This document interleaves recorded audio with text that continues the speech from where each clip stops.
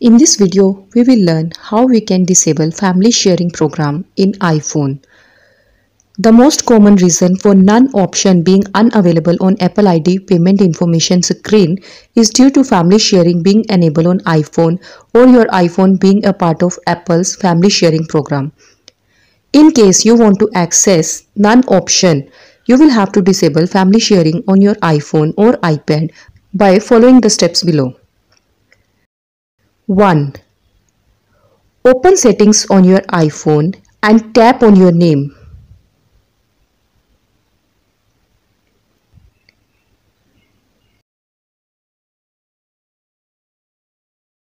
2.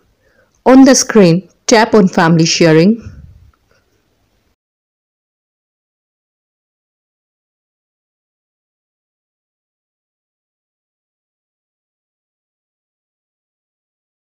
3.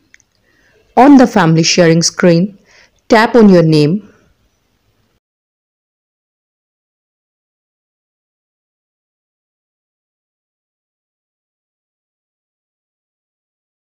4.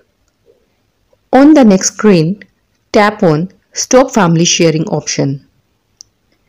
Note, if you are an organizer, you will see Stop Family Sharing, and if you are a member, you will see Leave Family Sharing option.